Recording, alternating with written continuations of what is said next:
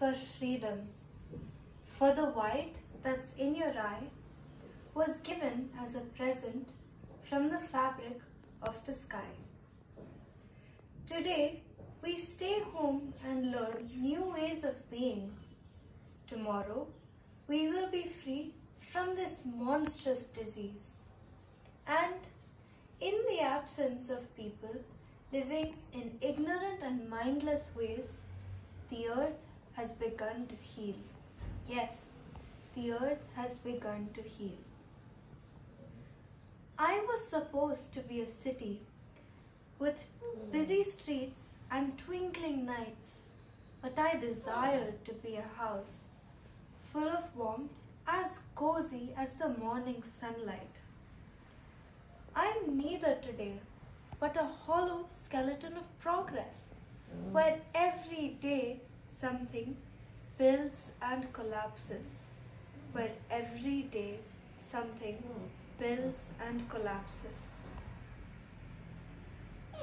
We are like a glass full of hope on a search for silver linings, seeking meaning in this madness of the things that touch defining. Why is it so hard? Why is it so hard for us to understand that there are things we cannot change amongst the things we can? Here is where the line between our cans and can'ts gets tough. The point at which we all must learn that what we are doing is already enough. What we are doing is already enough.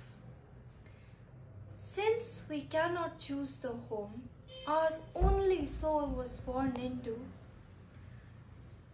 we should rearrange its rooms but learn to love the view. Yes, we must learn to love the view. This life is but a garden bed. The rain, it comes and goes.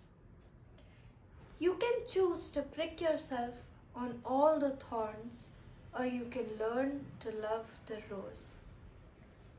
You can learn to love the rose. So fill yourself up with hope for freedom, till with glee your eyes glow. Thank you.